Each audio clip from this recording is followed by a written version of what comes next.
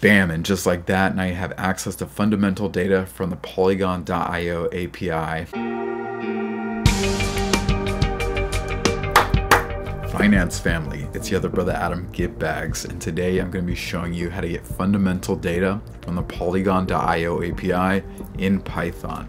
So first thing, pop open your trusty Google and Google search Polygon API, and then here we have polygon.io. So let's click in there. If you haven't seen my first couple videos, I show you how to get set up with the website and get your API key. So we can kind of just move along real quickly here. So we're going to click under REST API docs. We'll open that up, and then here we'll click into our Python client library over here, which will bring us to GitHub.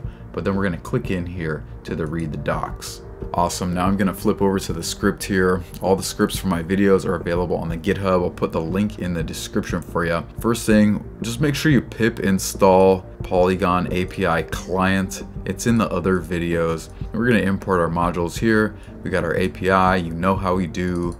And then here is our creating a client object. So you can find this in the documentation. If we flip over to our Python docs under get started here, we're going to see we have our pip install, and then we have our first couple stabs at creating a client. Now the request we're going to use is a paginated endpoint here. We're going to copy this block of code out right here, and we're just going to change around some of the functions and the parameters.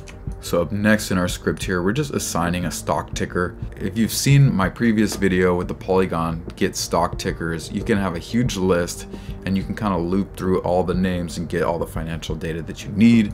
Anyways, here we're going to paste the block from the documentation. As you'll see, I just renamed the list here, but we're going to change out this function here, and I'll show you where to find this in your docs. So if we go back to our Python docs and we go to the sidebar here under VX, we're going to find our method that we can use to get financials. So we're going to use client.vx.list stock financials. And then you can see here, there's a ton of parameters. So you can add a ticker here, and there's a couple of different ways to search for companies. But what's important too is you have the filing dates. So you can use these parameters here, filing date less than equal to, greater than equal to specify, which financial statements to return.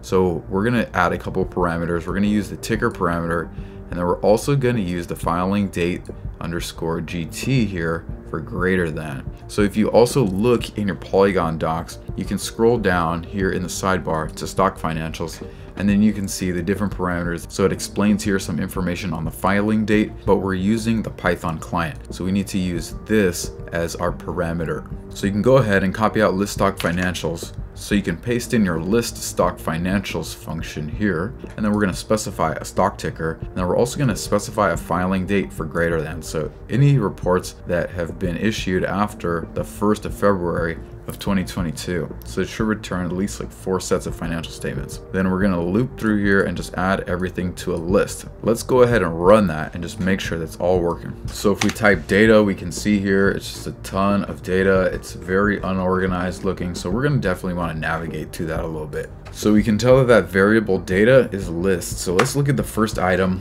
So we're looking at the first item of data here, and it's a special object. So let's take a look using the dir function to see what other methods and attributes this object has. So when we're looking at the stock financials object, you can tell it has some different attributes here, like the filing date. So here you can also look at the start date of the financial statements, and you can also look at the end date of the financial statements. So this gives you, the period that the statements are for. We're probably going to want to take a look at financials here. So let's go ahead and just take a little closer look, see what happens. So we're looking at this object here, financials, and it looks like it has balance sheet here, and it probably has some other attributes. So let's take a look using the dir function here. All right, looks like it has balance sheet, cash flow statement, comprehensive income, and an income statement. So let's take a quick dive into the income statement. Okay, looks like obviously another object. So let's continue to look using the dir function to see what can we get out of the object. Looks like some income statement line items. This is probably the shortest income statement I've ever seen for such a large company. All right, then if we take a look using the dir function at our income statement, we can see that there's a couple of line items we can pull out of the income statement. So let's just take a quick look at revenues. So here we're looking at revenues, and it looks like we can actually pull a value out of the revenues. So let's go ahead and try that and see what happens. Look at that number, almost $83 billion of revenue for Q2 2022. Bam, and just like that, now you have access to fundamental data from the polygon.io API. You could probably do something cool like make a time series of the financial data or comparable analysis, something like that. This is the second video of the series. We got more coming, so stay tuned. Watch out for those red candles. Let's go get these bags.